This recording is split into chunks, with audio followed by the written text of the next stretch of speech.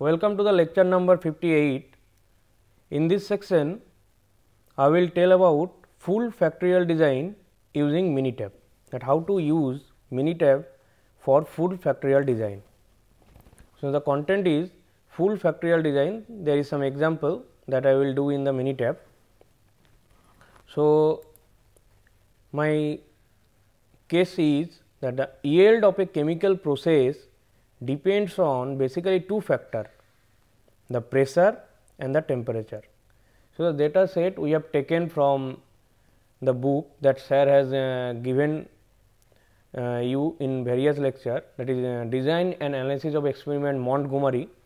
The data set which we have taken from the chapter number 5.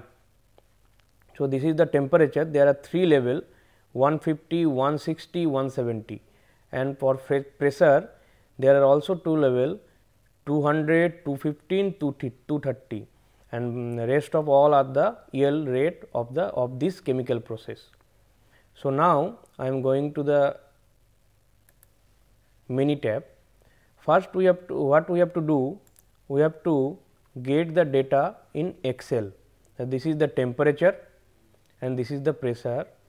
Temperature is there is 3 level 150, 160, 170, in pressure 200, 215, 230. So, in Minitab what we have to do, first we have to go to the stat section, then in stat there is DOE. From DOE we will go to the factorial, and here it is create factorial design. So, now we can see that there is 2 level factorial design, types of design we have to choose. So, there is 2 level factorial design, 2 level factorial specify generators, but in this example we are going through the full factorial design. So, we will take general full factorial design, and it is also saying that how many factors are there.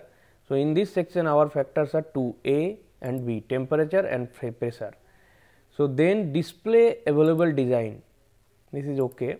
Then go to the design, it is saying that factor is A, that is pressure, and factor is B, that is temperature. So, we have to give that what are the number of levels. For pressure there are 3 levels. So, we will put it 3, actually this is very small. So, we will go to the 3, and also for B we will put 3.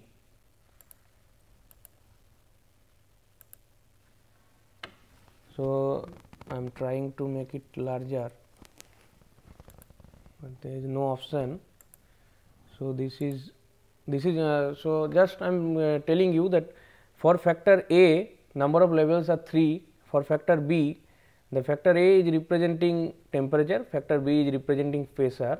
So, also the number of levels are 3 and 3, and here it is asking that number of replicates. So, in our data number of replicates are 2, this is 90.4 and 90.2. So, number of replicates are 2. So, here we will put it 2 number of replicates, then OK, then OK. So, now the structure of the data that we have to import in Minitab, that is ready. So, after that we have to go again to the stat, then DOE, then we have to go to the display design. In display design it is saying that we have to give the data in a standard order, that standard. So, we will choose the standard order for design, then we will go to the OK. So, now our data set is ready.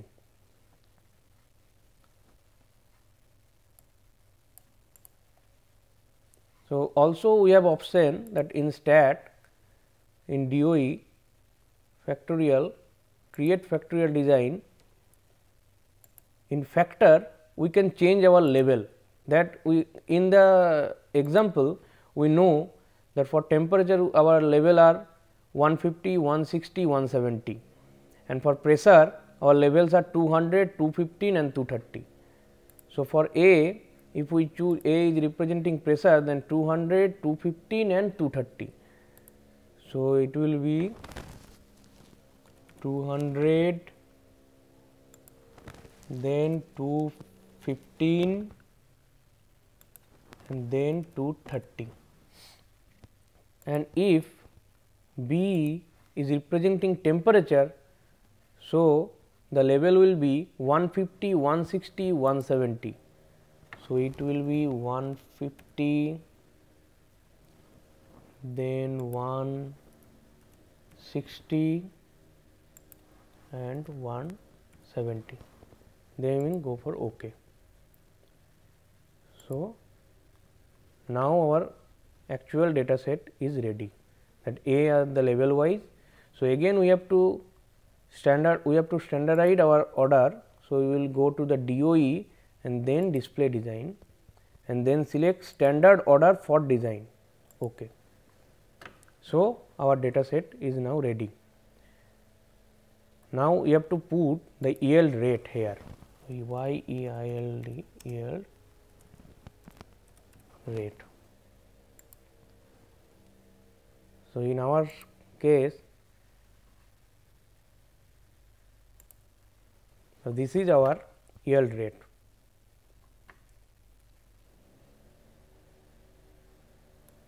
If we copy all the value,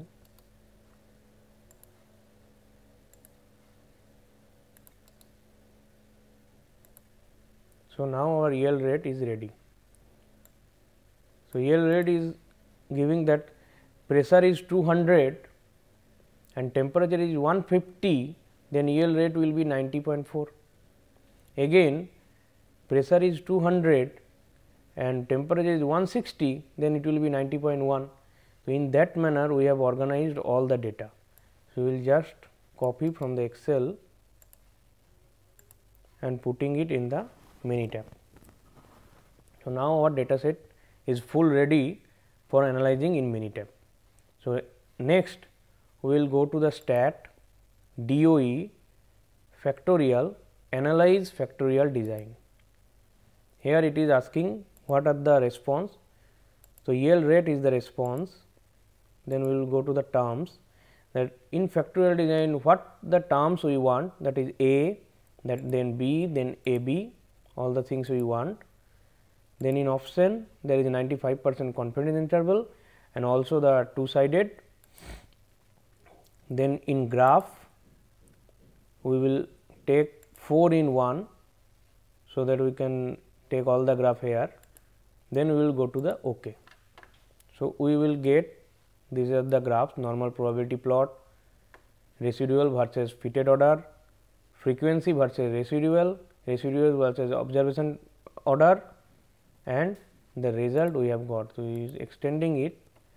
So, these are the result, that this is the analysis ANOVA table for this experiment.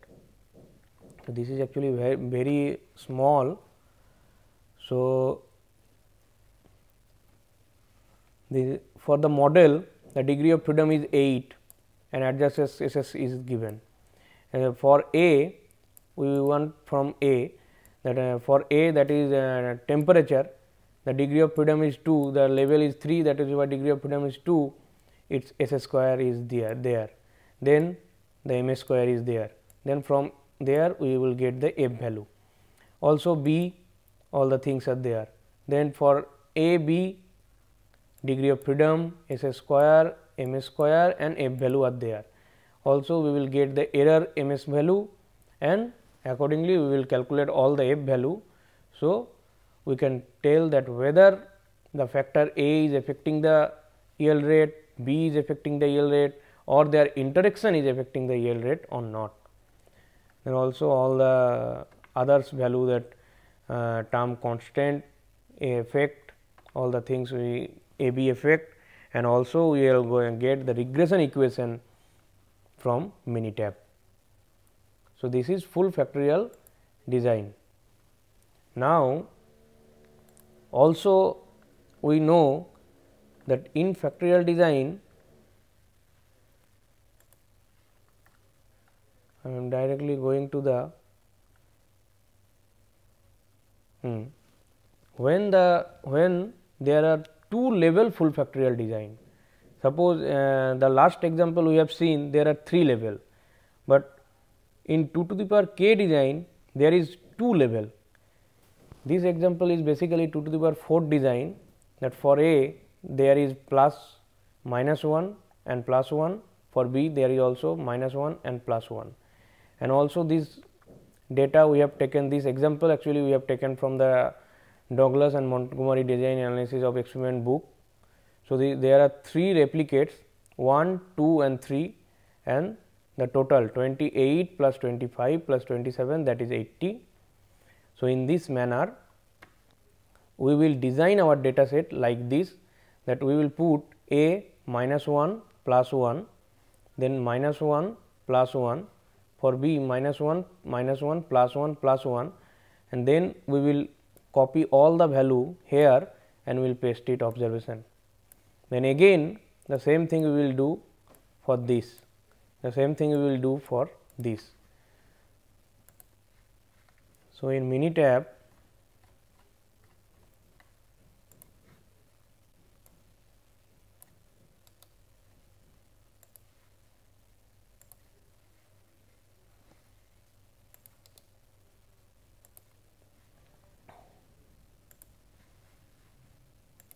opening new project in Minitab.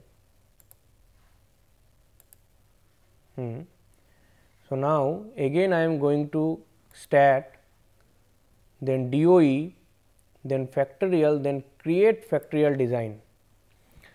So, here we are basically talking about 2 level factorial design. So, the first option we will tick, the 2 level factorial design.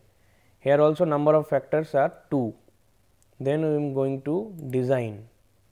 In design it is saying that number of replicates for corner point. How many replicates we have? So, we have here 3 replicates, then OK. So, now our structure of the importing data in Minitab is ready.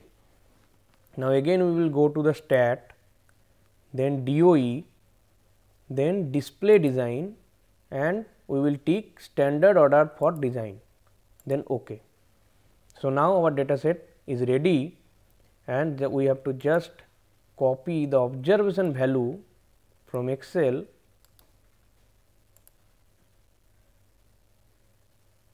and put it in the Minitab. So, now our full data set is ready. We will just go to the stat DOE factorial and analyze factorial. So, here it is asking out the response, the observations are the response. So, we will select, then going to term, it is also giving A, B and AB, OK. Then in covariates there is nothing, in option there is 95% confidence interval and 2 sided, in stepwise it is OK. Then graph we will again 4 in 1, and also we will get the normal plot, we do not want Pareto plot, then OK. We also get all the result, then model summary, ANOVA table, regression equation. In the same manner, according to your requirement you can change and you can tick accordingly. We will go to the OK. So, we will get the residual plot of the observation, this is the normal probability plot, and also we will get the ANOVA table. So, this is the ANOVA table.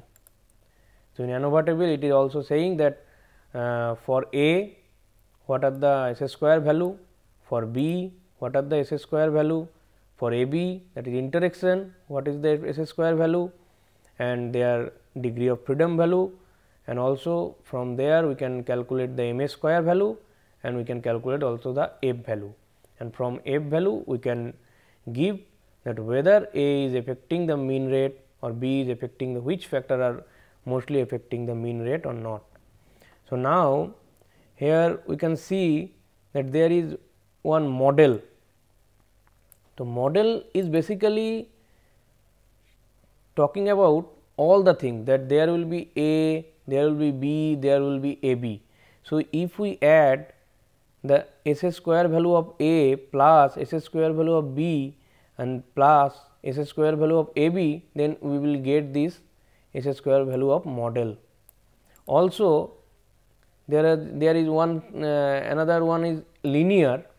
So, if we linear means only the factor A and B, we have to ignore the AB.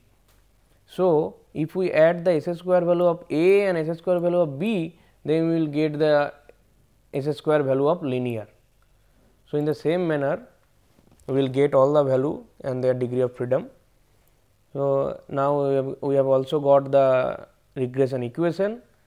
So, in this way we can see that how Minitab is very useful and very powerful software for analyzing various problem of design and analysis of experiment. So, in the next class we will again analyze the fractional factorial design and also the response surface methodology in Minitab, that how to use Minitab in that case. So, thank you.